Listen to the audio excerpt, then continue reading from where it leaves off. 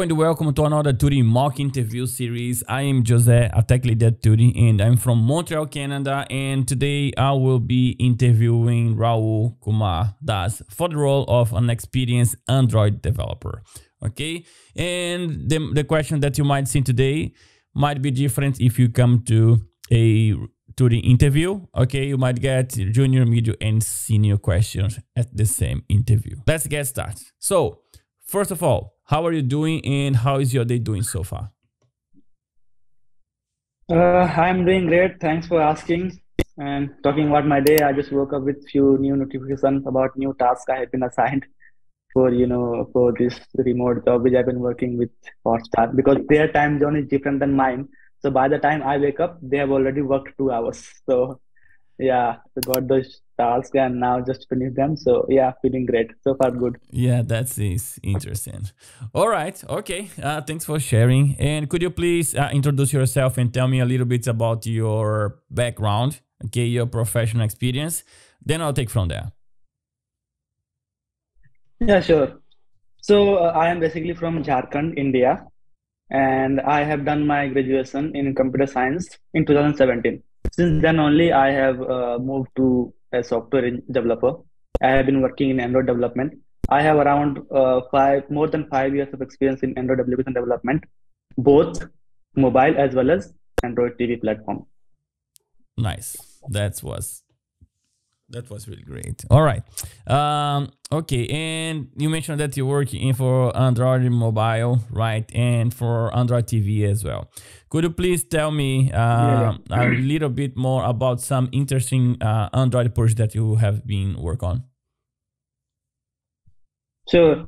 So as I started my journey with Android development, initially I worked with an NGO company in India, which was related to health, health application. So actually that company was tied up with Rajasthan government in here. That was the state government. Okay, and I worked on the project where they were trying to collect the MCHN data, which is maternal child health data.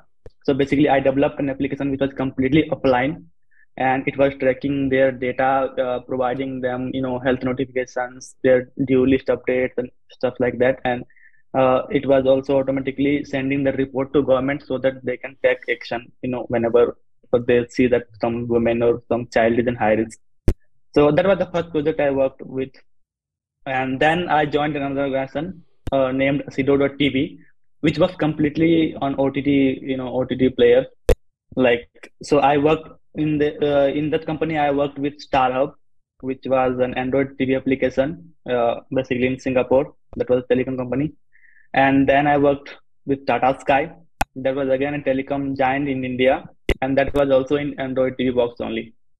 Right. So those two OTT platform which I worked when I worked with the Sido. Then right now, I'm working with Disney Hotstar and developing their application, which is Hotstar itself.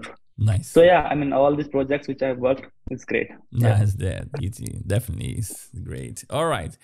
Okay. And let's now talk about Android. Okay. How can two distinct Android apps interact? There are various ways to interact with distinct Android application. At the simplest level, two different applications may interact via intents by passing data from one application to another, or by services where one application provides functionality to use the other to use. So yeah, these are the two basic ways in which two Android applications can interact. But on the top of it, there are several other ways also which they can use. Like they can use content providers to share data across different applications. They can use broadcasts and stuff like that. So yeah, I mean, they can use databases to share data between one another. So yeah, there are various ways. Gotcha. But the most common are the one which I mentioned earlier. Yeah. All right. Great. Okay. Next question is, okay, how would you describe the difference between services in Android? Yeah, so basically, service is an Android component, that is used to perform long-running applications in the background and without providing a user interface. It can run in the background even when the user is not interacting with your application. So there are basically three types of services in Android. First is foreground service. A foreground service, performs some operation that is noticeable to user. For example, when we use a program service to, play an audio track or something. And then there is background services. A background services performs an operation that isn't directly noticed by user. So after API level 26, Android restricted the use of background services because it consumes battery too much. So if you want to perform background running services, it is recommended to use work manager. And then the third type is bound services. So basically bound services is services which I was mentioning again in the previous question, which is used to basically interact with two applications. So basically when they want to interact with other service, they need to bind this service, and it works as a client server architecture basis. Got you. So yeah, I mean those are the three types of services. Okay. And previously we talked about how two applications can interact, right? But when it comes to fragments, okay, how would you communicate between two fragments?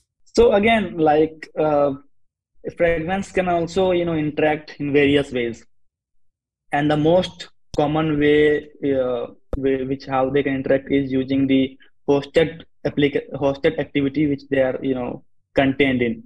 So they can share data using with the help of some interfaces where the host application implements an interface which is used by both the application and the fragments. When they wanted to share some data, they can just call that interface method, and activity can listen to those methods and transfer the data to the next fragment.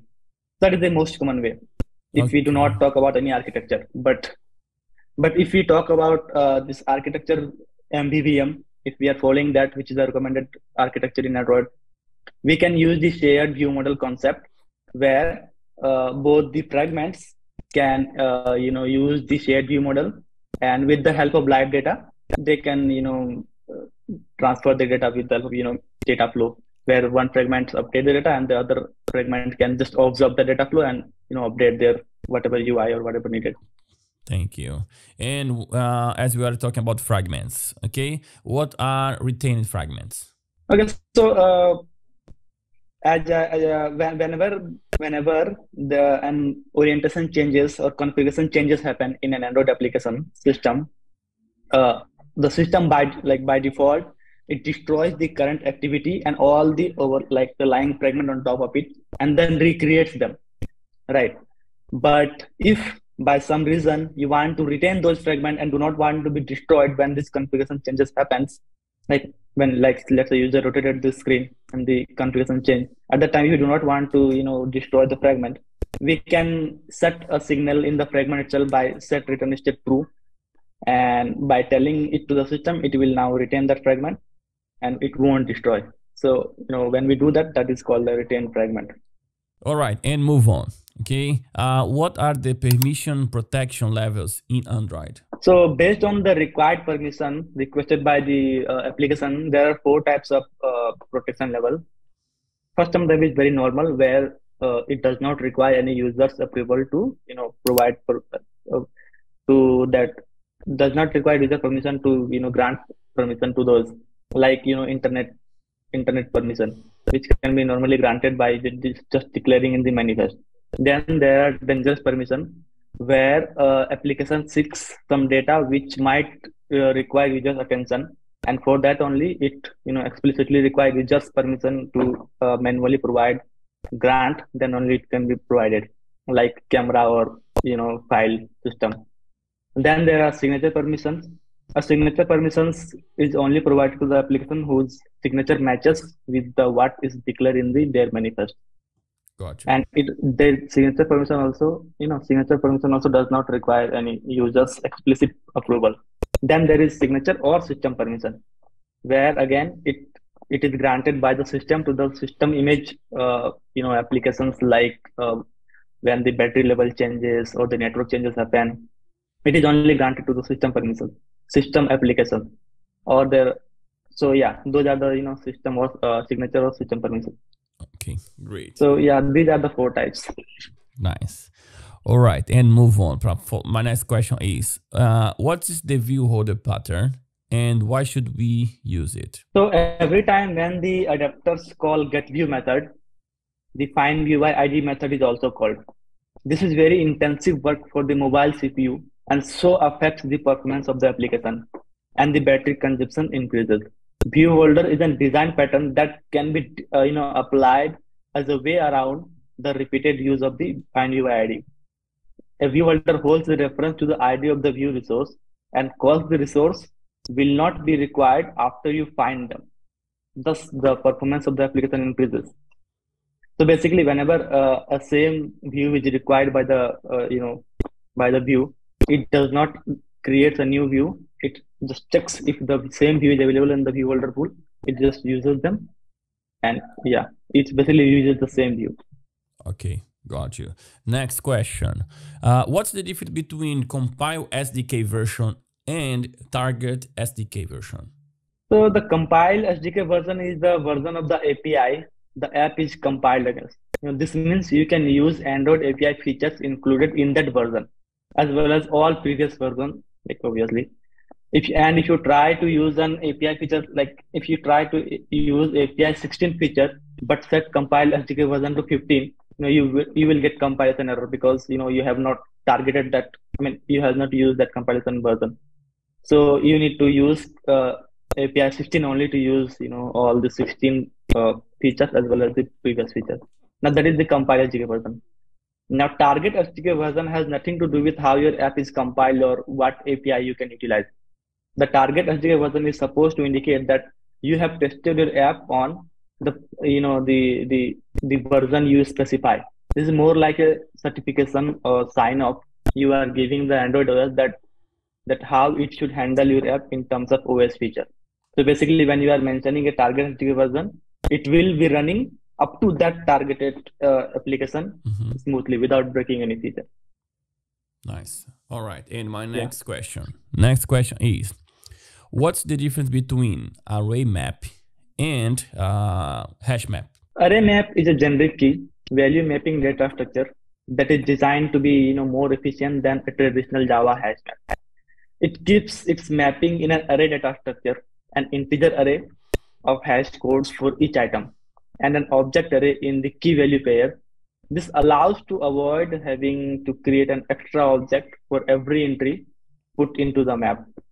And it also tries to control the growth of the size of the array more aggressively, since growing them only require copying the entries in array, not rebuilding a hash map. Got you. So yeah, that's the difference. Okay, and when it comes to lists, okay, what's the difference between a list and array types? Yeah, basically arrays have a static size. So when we define an array, we usually we define their size at the time of declaration only, and that size is fixed. But a list is more like it is a dynamic array, you can consider it, where the size is not fixed and it increases as the user adds more data into that. So it grows dynamically, but array has a static size. So that is the difference. Okay. And how do we know the size of a list? We can get it using list.size. There is a method, like method of this list class dot size, which returns the size of the list. Nice. All right. Next question. What are object expressions in Kotlin, and when should we use them? Sometimes we need to create an object of some class with slight modification without explicitly declaring a new subclass of it. Java handles this with the anonymous inner class, where you can we do not need to declare its name and you can just use the class directly. Kotlin uses the object expression to achieve the same functionality. We can even create an object expression for an interface or an abstract class by just implementing their abstract method, and it is often used as a substitution for the Java anonymous class only. So it is the same thing, basically, anonymous class creation. All right. Okay, and my next question is, what are coroutines in Kotlin? Kotlin coroutines give you an API to write your asynchronous code sequentially. The documentation says Kotlin coroutines are like lightweight threads They are lightweight because creating coroutines does not allocate new threads. Instead, they use predefined thread pool and smart scheduling. Right. Kotlin basically is a library like it is not available outside the scope of JetBrains. It is developed and supported by JetBrains only. It contains a number of high-level coroutine-enabled primitives, including launch, async, and others. Right. Additionally, coroutine can be suspended and resumed in the mid-execution. This means you can have a long-running task which you can execute little by little. Then you can pause it any number of times and resume it when you are ready again. And it also provides functions like async and await, like which is already provided by many other languages. But here it's not keyword. They are not even part of the standard library of Kotlin. Basically, it is provided by the JetBrains only. All right. And my next question for you, it's the last one. Okay. What are the disadvantages of using Kotlin? Something that Kotlin is a mess of extra syntax and keywords. Here are a few keywords which have non-obvious meaning, like internal, cross-line, expect, rectified, sealed, inner, open. Like these keywords are very non-obvious. Like Java has none of these keywords. Kotlin is also amazingly inconsistent in its keywords. Like a function can be declared with a fun, not complete function, but an interface is declared with complete interface, not just inter. So you see the inconsistency. Also, Kotlin does not have a checked exception. Checked exception have become unfashionable yet. Many, including me, find them powerful a way to ensure that your code is robust. Finally, Kotlin hides a lot of what goes on. In Java, you can trace through almost every step of program logic. This can be vital for hunting down your bugs. In Kotlin, if you define a data class, then getters and setters these get automatically created. Okay, you do not have to add them, and you cannot add your debug statement in there because they are automatically created. Now this could be bad sometimes. So those are some disadvantages. According to the docs, what Java has that Kotlin does not: checked exceptions, primitive types that are not classes, static members, non-primitive fields, wildcard types, ternary operators, so these are the things which Java provides, but Kotlin does not provide. So these are the few, disadvantages of Kotlin. As that said, that's a wrap. Thank you, Raul. That was really nice to speak with you today. Yeah, thanks. It was nice to speak with you too. To everybody else, thank you for tuning in this mock interview series. I hope you enjoy it as much as I did. We will be back very soon with many episodes covering different tech stacks and language. And if you are looking for some specific mock interview, please consider and give it a thumbs up. And a comment down below with mock interview you would like to see in the upcoming video. Don't forget to subscribe to our channel. Give it a big fat thumbs up if you enjoyed this video. And till then, keep your learning spirit alive. I hope to see you in the next video. Take care.